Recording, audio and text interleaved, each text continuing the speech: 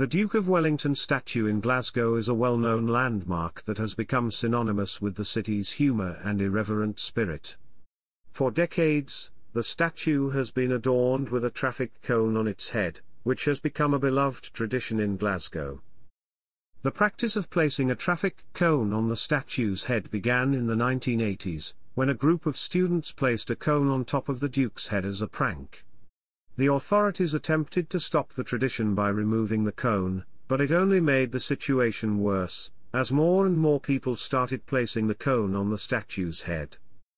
Over the years, the cone has become a fixture of the statue, and it has been the subject of numerous incidents and controversies. In 1999, the cone was stolen by a group of students from the University of Glasgow, who claimed that they were liberating it from the statue.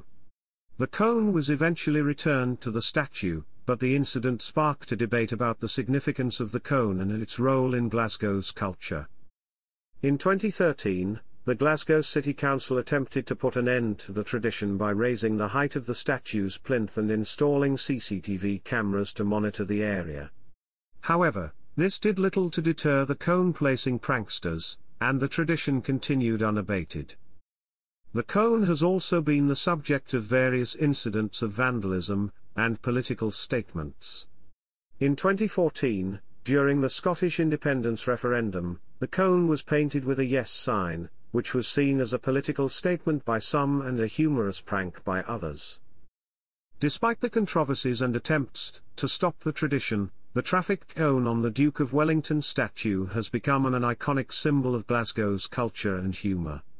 The cone has inspired countless works of art, music, and literature, and has become a beloved part of the city's heritage.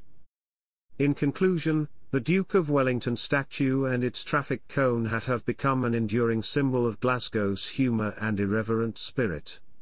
Despite the controversies and attempts to stop the tradition, the cone has remained a fixture of the statue, and has become a beloved part of the city's culture. The cone's significance and meaning may be debated, but there is no denying that it has become an iconic symbol of Glasgow and its ability to find humour in unexpected places.